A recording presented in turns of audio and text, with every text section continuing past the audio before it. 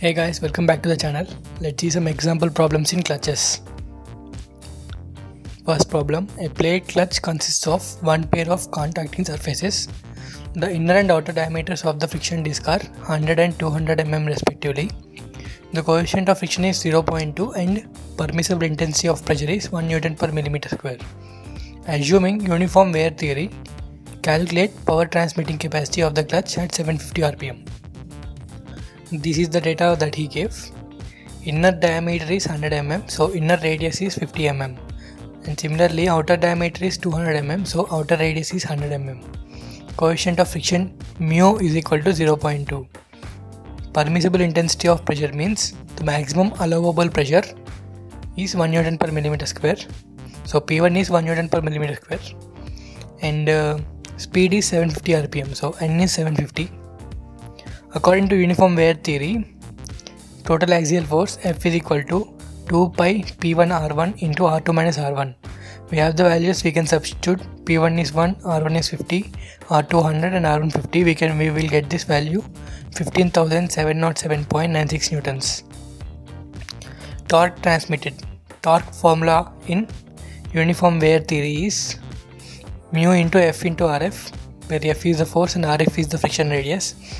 If you remember, in uniform wear theory, friction radius is R1 plus R2 by 2, which is 50 plus 100 by 2, which is 75 mm. So torque transmitted is equal to mu is 0.2 into force 15,707.96 into 75, which gives us 235,619.4 Newton millimeter, which is 235.62 Newton meter. Now power transmitting capacity is torque into angular velocity, and angular velocity is 2 pi n by 60. So you can substitute n value, which is 750 here, and we will get 78.54 radians per second.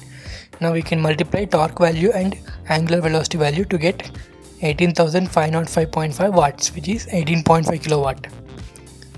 Second example, assume the data given in the example before and calculate the power transmitting capacity of the clutch using uniform pressure theory. So same data, and we have to do it with uniform pressure theory. So in uniform pressure theory, torque transmitted formula is 2 by 3 mu pi p R2 cube minus R1 cube. Mu is 0.2 and p is 1, R2 is 100 and R1 is 50. Substituting this, we will get a value of 366.52 Newton meters. And power transmitting capacity is torque into angular velocity. Torque we got here, and multiplying with angular velocity, we will get a value of 28.79 kilowatts. As you can see, there is quite a bit of difference in the values we got from both the theories. In uniform wear theory, we got 18.5 kilowatts, and in uniform pressure theory, we got 28.79 kilowatts. There is approximately 10 kilowatt difference in both the theories.